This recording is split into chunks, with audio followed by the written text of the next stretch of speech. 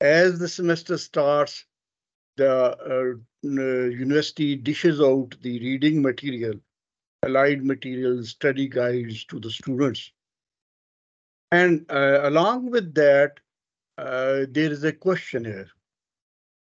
There is a set of questions depending upon the credit hours of the code.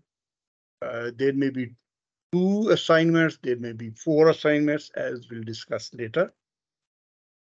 And those assignments are to be submitted at a date, a given deadline. The idea is that whatever the reading material has been provided to you, supplemented by what is available on the net and elsewhere in the libraries. You have to see the questions in the assignments. Usually in the first assignment, there are 5 questions. In the second assignment, again, there are 5 questions. And then third, fourth, if they are in that code, again, 5 questions.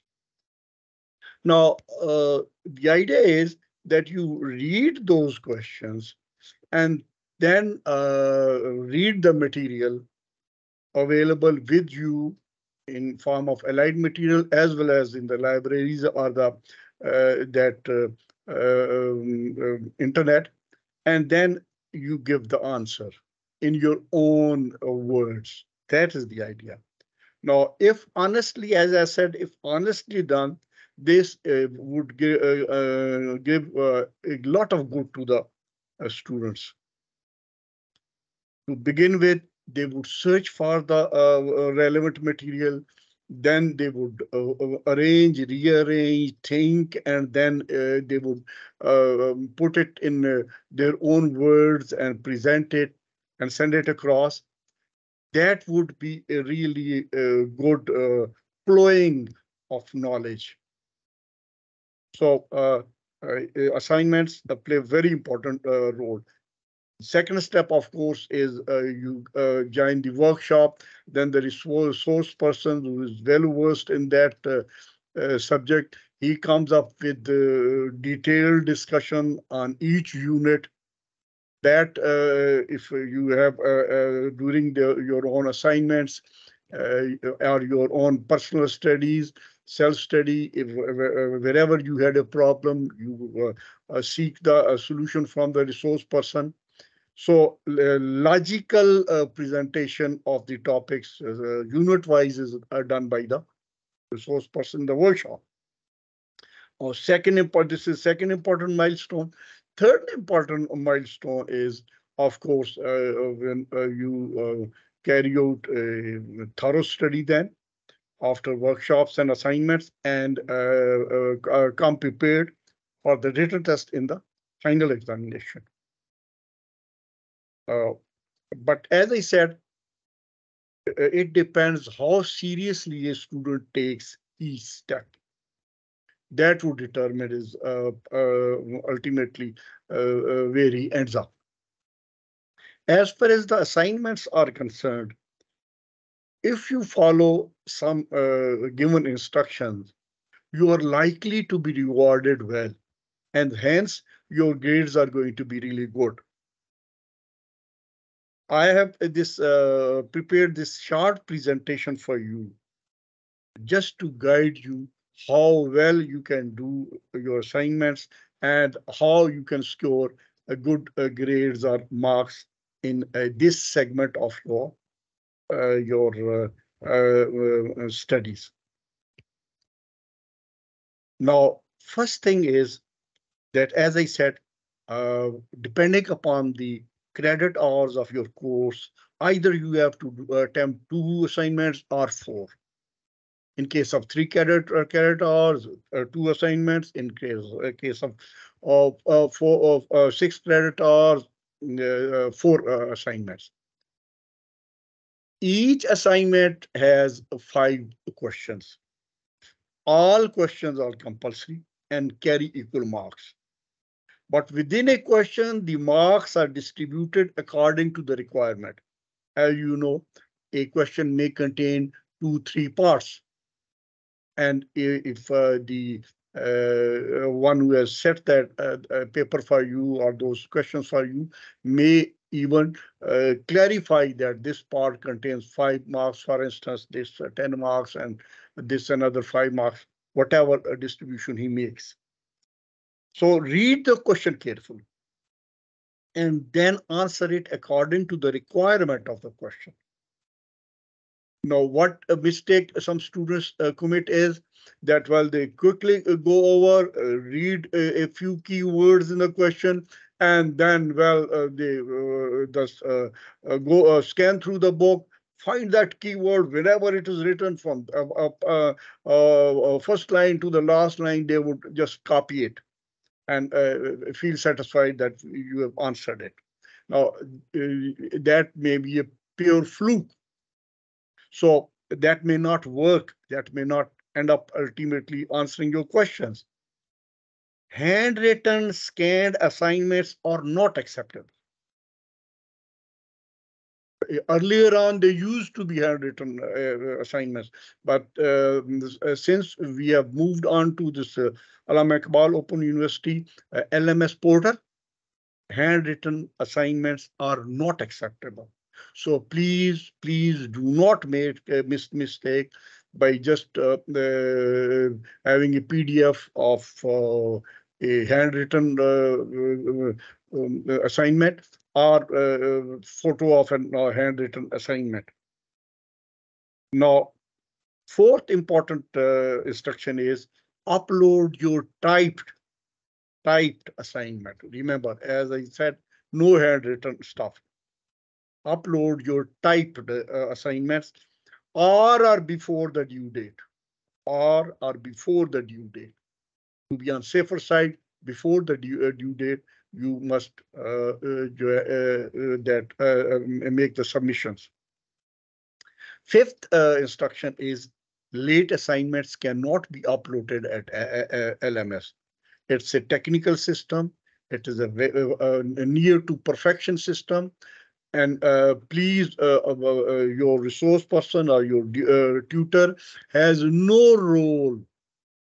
Even if I have a lot of affection for you, which I have for all my students, and I have sympathies with you, still, and you may have a genuine problem, maybe, still I would not, and for that matter, no tutor has any hand in changing this setup and allowing you late entry, right? So, but if there are some unusual circumstances, then you have to put up the case, which is very difficult and seldom that is rewarded. So please do not be late. Try to submit the assignments well in time. Then your own analysis and synthesis will be appreciated. One thing which you would see on all questions or top of it, it is clear cut in capital words. The instruction is given in bold font that plagiarism is not allowed. You will not be rewarded for plagiarism. If you will go for copy paste, you rest assured that one who is seeing it or marking it knows different sources of knowledge and would come to know it is a type, it is a copied material. And otherwise, if I have not read that source from where you have copied, still the tutors are experienced enough to distinguish between a scholarly language and a language of a student.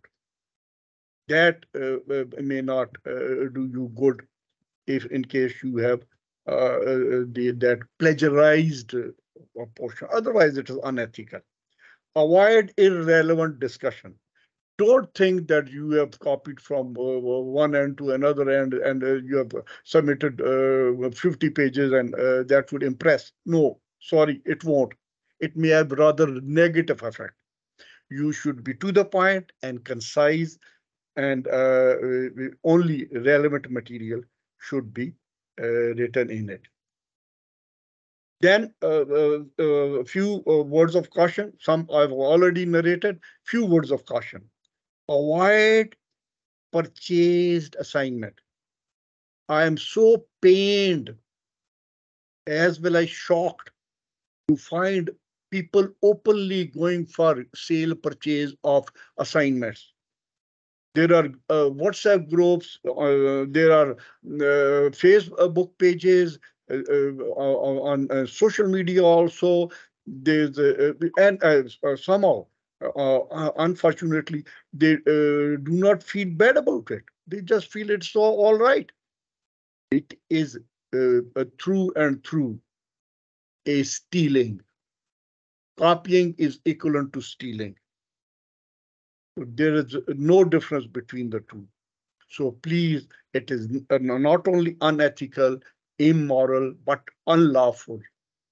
Those who are caught, they are the rules regarding them are very strict in Allama Iqbal Open University.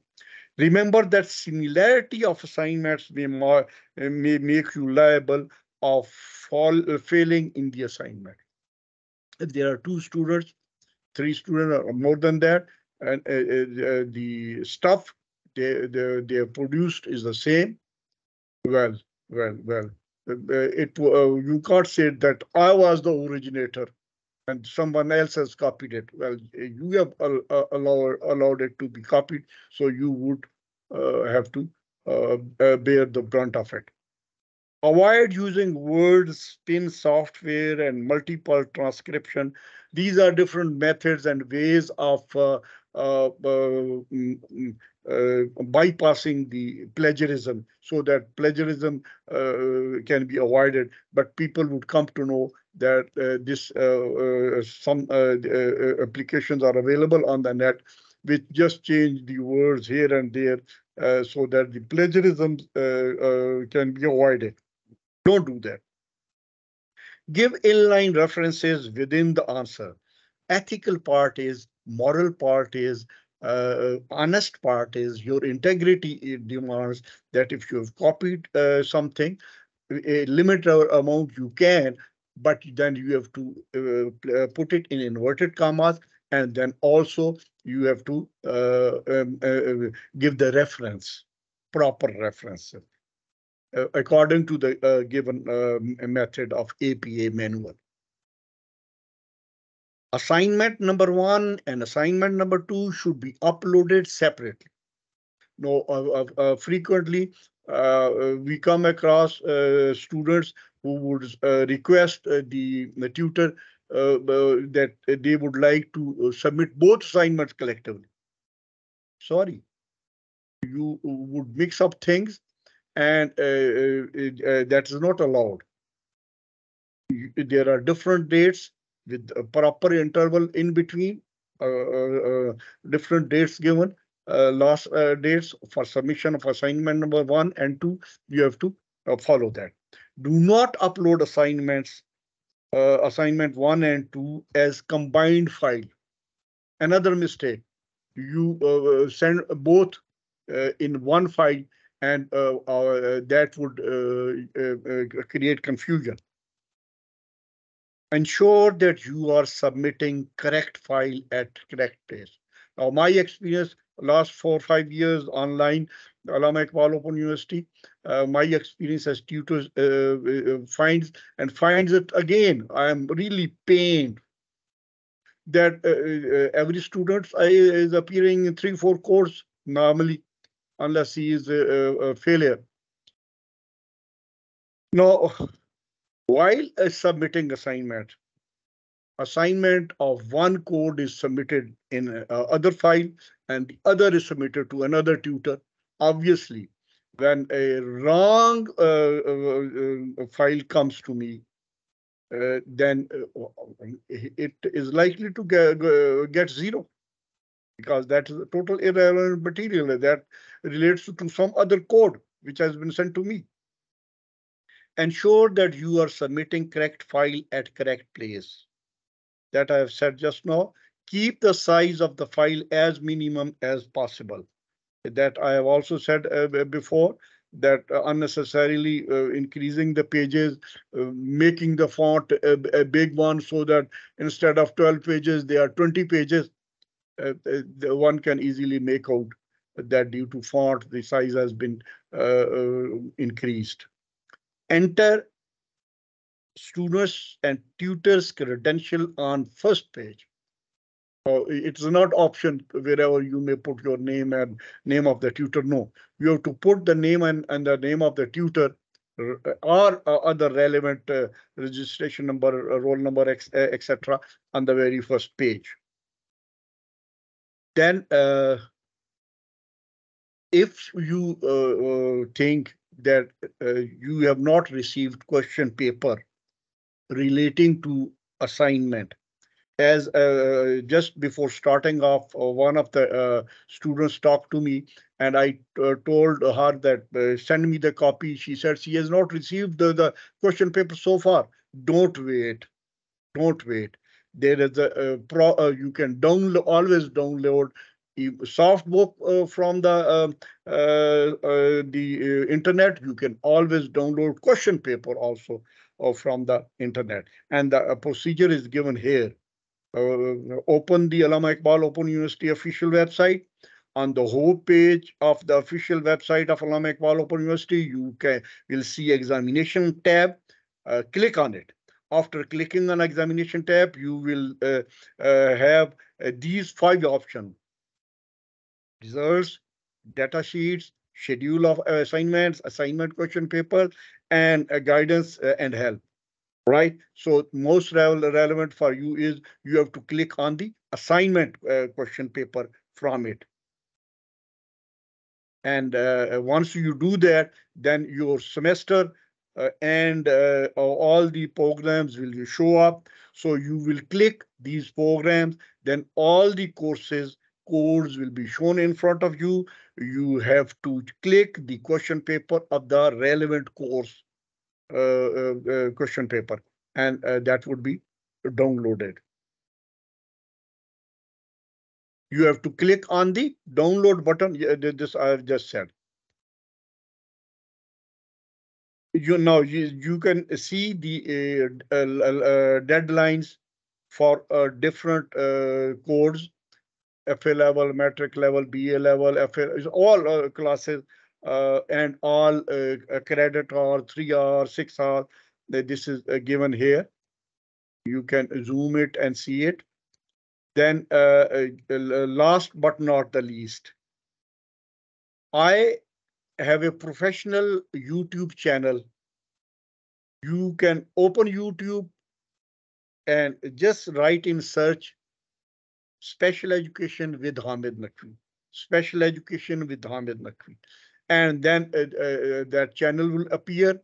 There are about 450 videos, professional only, relating to general education and special education available. These all are available there. So please, as I said, rather going for copy paste, it will help you in the examination as well.